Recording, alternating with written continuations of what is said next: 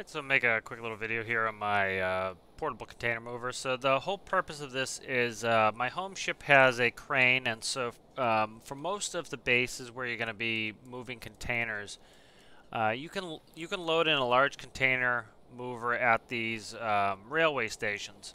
And so there's one there, there's one at Komodo, there's one at Sawyer North here, but if you look at Sawyer South doesn't have any place you can spawn a vehicle. So if you want to do container deliveries to Sawyer South, you need to bring a vehicle with you or drive it along the road there, so you have a vehicle here and then leave it. So what I made here was this vehicle can be loaded via crane onto the home ship or any other ship with a crane. So I have a rope anchor there at the center of gravity and one here for the trailer unit, and that allows me to load this onto the ship and actually utilize this to move containers when I get there, so I can bring this along with me. So really quick, we'll do a walk around here. So we have a refueling port, work light, camera, light cord for the trailer. We have a fifth wheel. We have a fifth wheel release, so if we press that, it will release the fifth wheel. If we press it again, it will allow us to reattach the fifth wheel. The cable gives us control for our trailer unit, so we have integrated lighting. We have manual brakes here, so if we want to turn on the parking brakes, we can do that onto the trailer units. So let's go ahead and jump in and we'll start going to move a container. Alright, so we'll jump at the seat.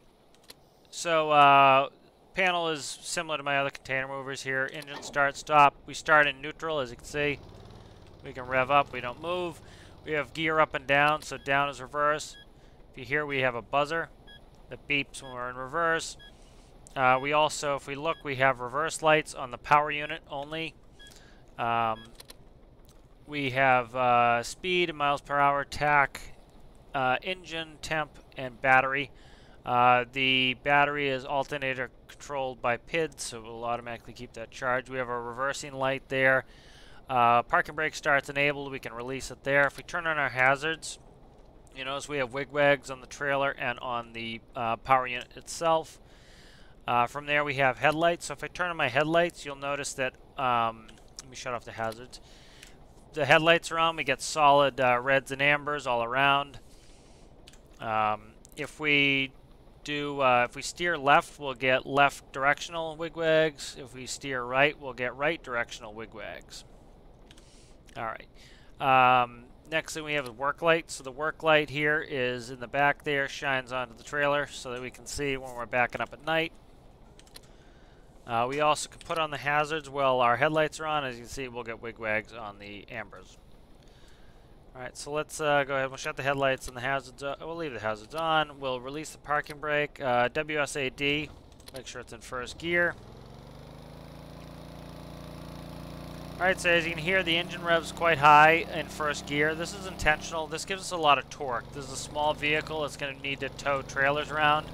So this both limits the speed of the vehicle while towing a trailer, and it also gives it a lot of power. So if we gear up, as you can see, there's more of a travel gear when we're not towing something. As you can see, we've got engine runs quieter because we're not producing as much torque, so we can rev down. So we're just going to pick a container, so we'll do that green one there, that green acres.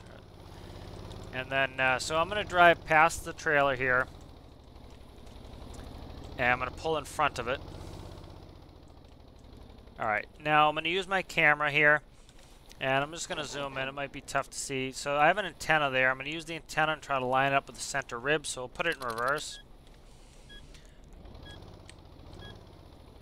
Alright, we'll start steering it. So, with the connectors and Stormworks, you don't need to get perfectly aligned, and they'll snap, so that's convenient. So I'm just using the camera here.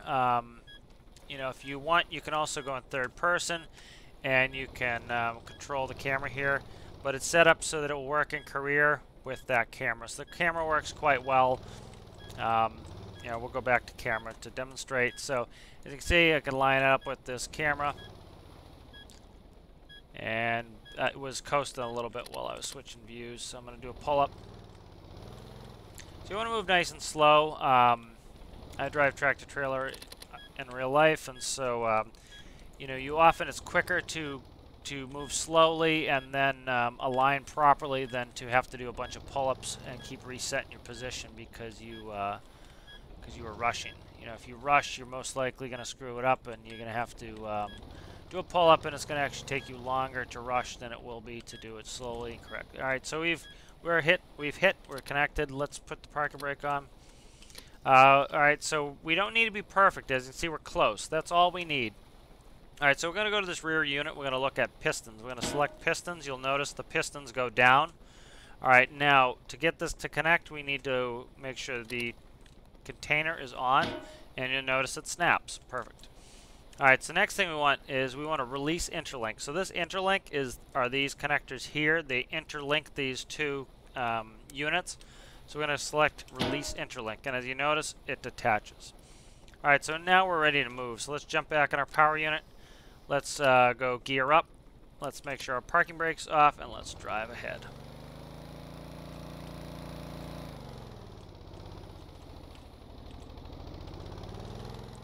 All right, so now the kind of a basic rule of trailers. The shorter the trailer is, the I don't want to say necessarily more difficult it is, but the shorter the trailer is, the more your movements are accentuated. So if we had a really long trailer, it would be a piece of cake to put it right where we want. A short trailer, a little movement is exacerbated by the trailer.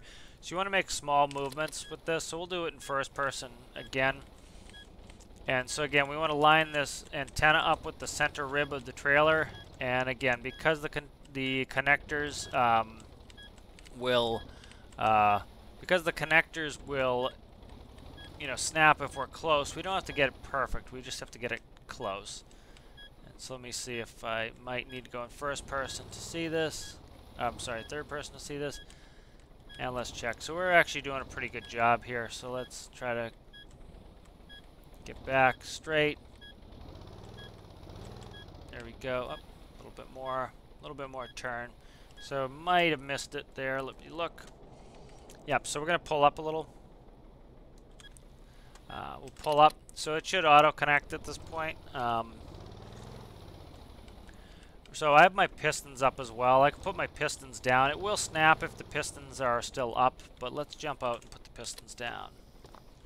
Alright, so let's put the pistons down. They're just lower to the ground. It still will work if you left the pistons up, but put them down. Alright, we'll finish this in third person so you can see it. Alright, so we just want to reverse this into the front of the container. Alright, and small movements are good, and you want to, and that should snap us there. And we'll just push it the rest of the way to get it to snap on this side. There we go. Alright, so we're snapped here. Alright, so I'm going to go ahead and jump out.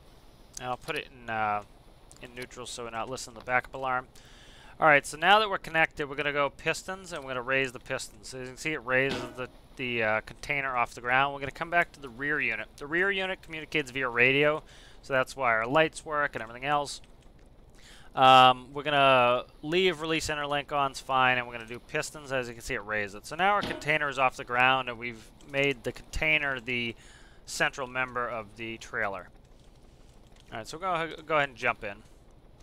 Alright, we'll go first gear, and we'll shut the brake off, and we'll start driving. Now, the trailer has brakes, so as we're going along, if we press S key, you'll notice our trailer has brakes. Now, that's why the trailer didn't try to come around us. The trailer weighs a lot more than this little power unit. Now, one thing you have to worry about is what's called jackknifing. So now, if I'm going along and I make a really tight turn, you'll notice we jackknife. That's called jackknifing. You see it pushes us 90 degrees to the trailer.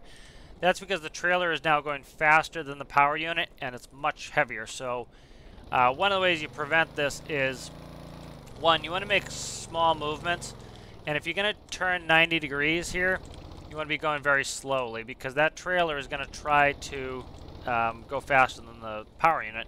The other thing is, we're going to limit our turn angle to about 45 degrees, and as you can see, that's going to keep it from jackknifing. Now, if we hit the brakes, you'll notice that prevents us from jackknifing because the trailer brakes come on as well.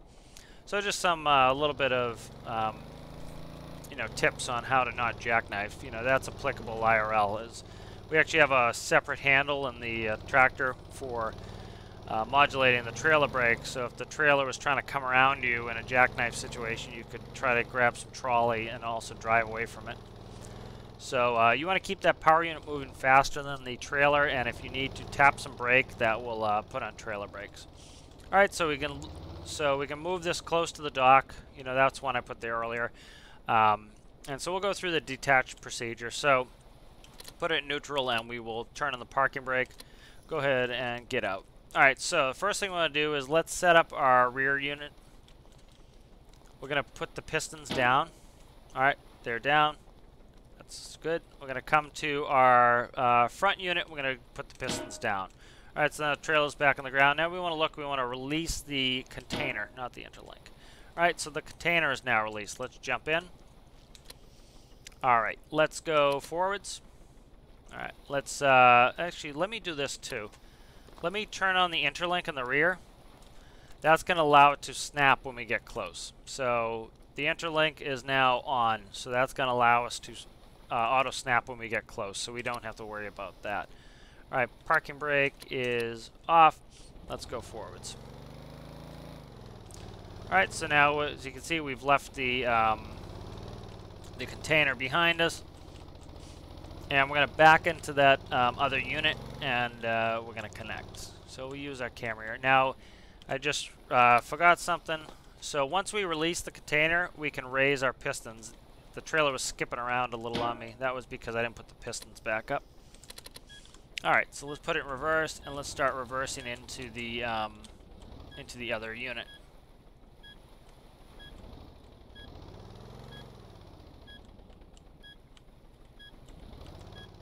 All right, so we'll just go nice and slow here.